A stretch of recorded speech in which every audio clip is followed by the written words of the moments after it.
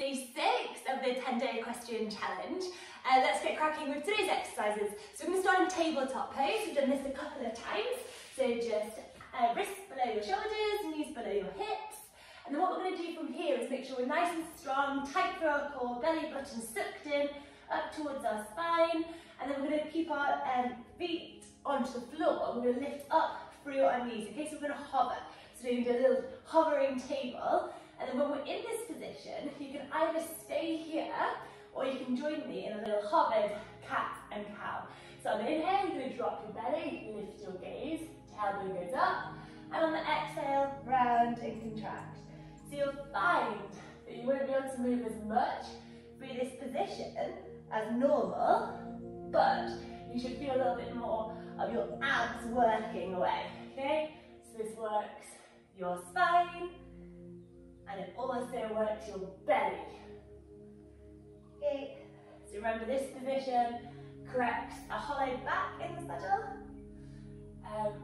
helps with a little bit of straightness, and also engages our core today.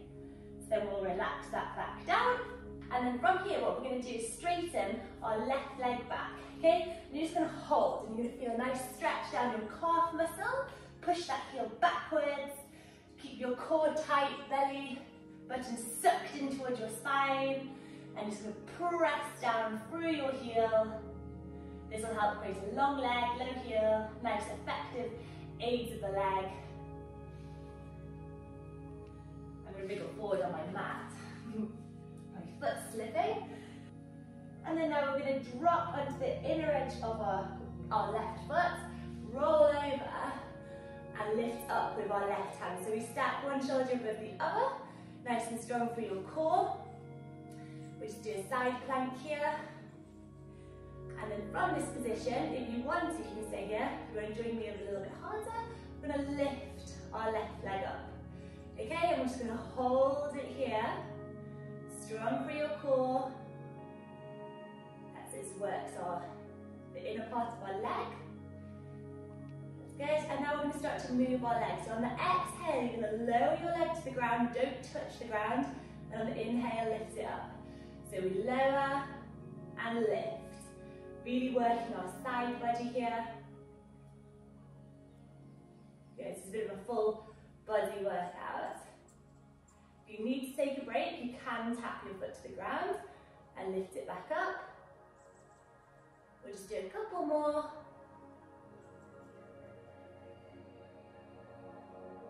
Good. And then when it's back in line with your hip, you can either stay here or you can bend back through your left knee. Grab a hold of your left foot with your left hand and push your foot into your hands. You have a little bit of a stretch.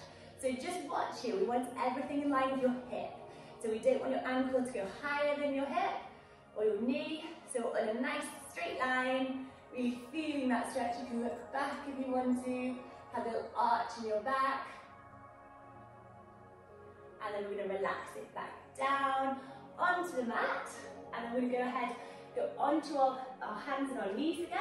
We're going to go down into our forearm plank. So elbows onto the ground. You want your elbows roughly, so if you take your hands, you want your fingertips to be able to touch your elbows on the opposite arm. And then you want to then interlace your fingers. And then you would go down onto your feet, if you can here. Okay, shoulder blades down away from your ears. And then one at a time, we drop one knee, then the other.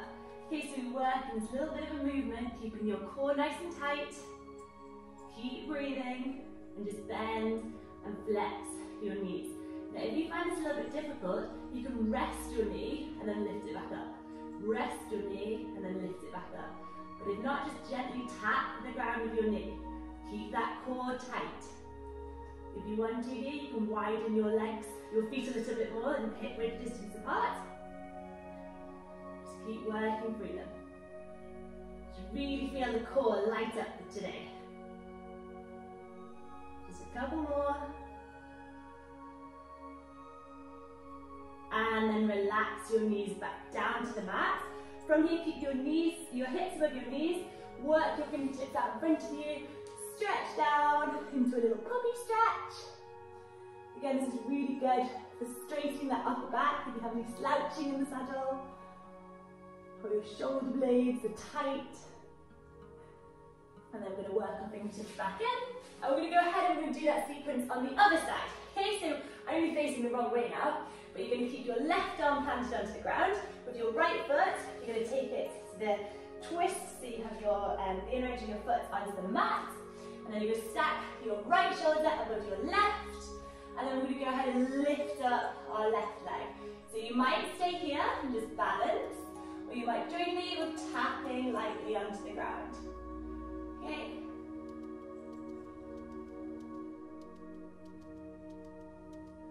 That's it, keep breathing, find the rhythm. Remember, it's not speed with these exercises, it's more slow, with control, nice precise movements, keeping that alignment. Your right hip is stacked over your left. Your right shoulder is stacked over your left. Couple more.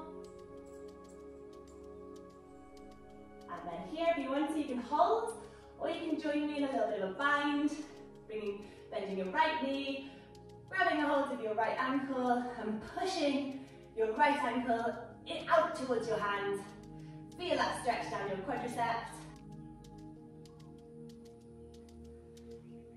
That's it. Keep the balance. Watch your ankle doesn't go higher than your hip. Watch your knee doesn't drop. And then we relax it back down, back into your tabletop pose. Okay, so from here, we're just going to lower down with control onto your belly. Okay, we'll just do a little back bend. That's good, heart forward, shoulder blades down away from your ears. And then relax down. Okay, now from here, you're going to keep your forehead onto the mat, so always facing down. You're going to take your arms and you're going to make your elbows go in line with your shoulders, and your arm is going to be at a 90-degree angle. Okay? Now, from this position, you're going to keep your feet flat on the ground, your core is going to be engaged, and you're going to lift up with your arms and your upper body. Okay? So your arms are off the mat, your arms are at 90 degrees, you're looking down towards the mat or to the carpet, and you can either hold here. Your upper body is up off the ground as high as it can go. Okay, and if you want to join me for the next part, well, the easiest option here is you can come up, hold, and then you can relax slowly back down. And then you can come back up, hold, keep those feet pushed into the ground, and then relax back down. And then if you want to do a little bit of a harder variety, you can keep your upper body up off the ground. Imagine you've got a pencil between your shoulder blades, and you draw your elbows towards your body, squeezing that pencil, and then going back to 90 degrees. Okay, so keep working through those. Make sure your gaze keeps looking down towards the mat. We don't want to be looking forwards here. We want to keep your spine nice and straight. This is really good for if you've got a shoulder that drops when you're in the saddle, sitting slightly uneven. And it's good for getting that strength in your back, so you'll be able to keep a nice steady contact when riding the horse. And it's really good for straightening that upper body. And relax it back down. Okay, so we're now going to roll on over onto our belly. No, we're not going onto our back, we're already on our belly. Okay, so roll back over, lower down with control. Take a couple of minutes to ground yourself to the earth. So we want to keep that back pushed in like we did on day one. Bend your knees. Okay, so we want to keep a nice alignment. Your shoulders want to be above your hips. You don't want to be sitting skew width here. And then you want to draw your belly button down. That's it, nice flat back. We don't want any gaps underneath between you and the floor. And then we're going to go ahead and we're going to lift one leg up and then the other. Keep your gaze up towards the sky throughout this. We want our shins parallel with the sky. Our core, we want to do a little alignment check. Is it tucked in? We don't want that gap. Now, don't worry if your legs do come back a little bit further here. Take it to the point, we want to ideally have your knees above your hips. But if when you get to this position, you can't get your back tucked into the ground and keep it nice and flat and straight. If you can't do that, keep your knees a little bit further towards your body and stay in that position. Okay, so we're going to stay here, keep your core tight, nice and engaged. So a couple of breaths.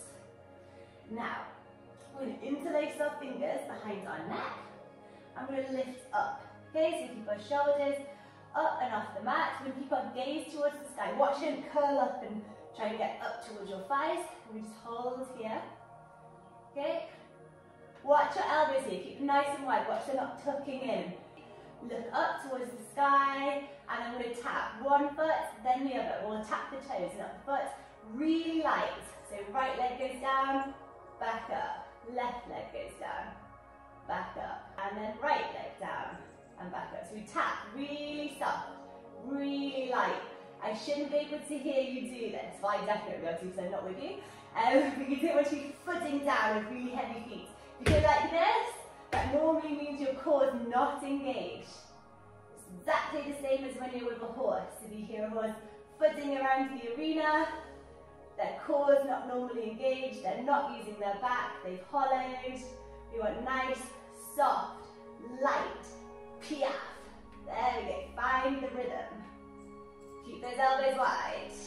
Keep that core tight. And relax it back down with your head and slowly with your feet. So you should feel that in your belly. So from here, we'll do a little abdominal stretch. So lift up, through, peel off your vertebrae by vertebrae. Little glute bridge, feel that stretch down the front of your abs. Relax it back down, cross at the ankles. And then we're going to now just work in a little bit of a wide-legged child's pose. So get your hips above your knees, widen those knees, wide what's comfortable. Work your fingertips forward and stretch down. That's it, it's really good this for a nice deep sleep, just opening up those hips. So today we really worked on our core, mainly which will help you with your sitting charts and with your canter position. Get over your jumps as well. And then this is really good for deepening that seat, preventing gripping of the thighs and the knees, allowing our horse to work with more freedom underneath us and be a lot more comfortable. So, well done. That's it for today's exercises. I hope you enjoyed them and I look forward to seeing you tomorrow. Bye!